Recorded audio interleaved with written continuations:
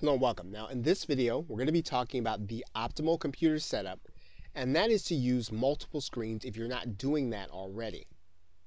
One of the first things that best practice when you are using Camtasia 9 is that you make the use of multiple screens, and that can be the screen on your laptop as well as a monitor. It can be the screen on your desktop as well as another monitor. It can be two monitors. The fact of the matter is that you need to make use of multiple screens if you're going to be most effective in screencasting.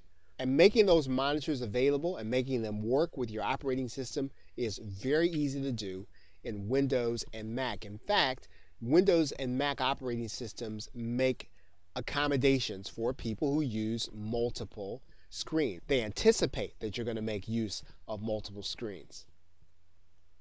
An additional monitor is not expensive, so probably you're talking in the area of $50 used, maybe $100 new. Typically, an additional monitor can be picked up for as little as $50 used and $100 new. Now, you're going to want to purchase as high of a resolution that you can when you get the monitor, and we're going to say that at minimum you should be looking for 1920 by 1080 pixels. That is probably the standard at which you're going to be producing videos and that you want to edit your videos.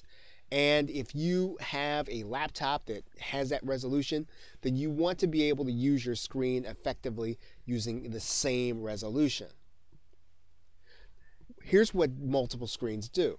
They allow you to toggle back and forth between notes and screens and other things that will help you to create your video.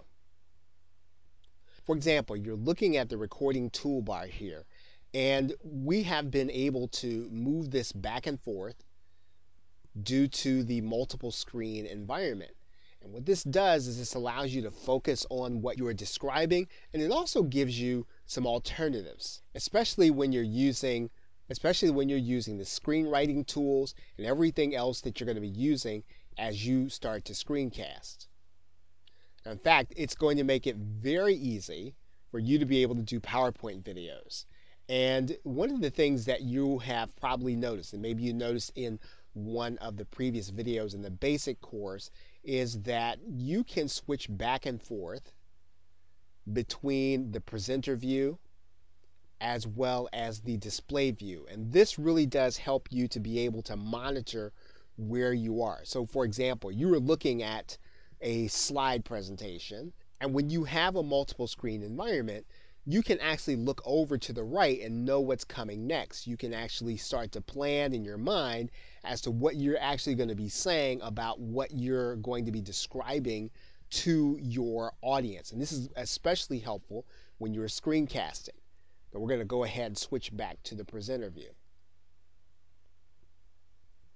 Of course, if you can make use of three monitors, you can be even more efficient because you can spread some of the load across three monitors and be effective. In some case, if you have a document you're referring to during your PowerPoint presentation, as well as having that PowerPoint staging area, as well as having your presentation, again, taking advantage of multiple screens is a very effective way of being able to use Camtasia.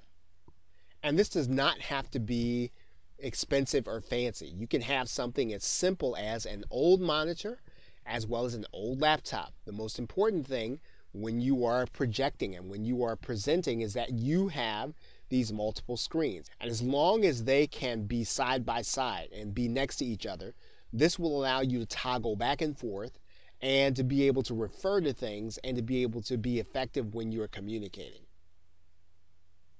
Okay, so with that, thanks, and I will see you in another video.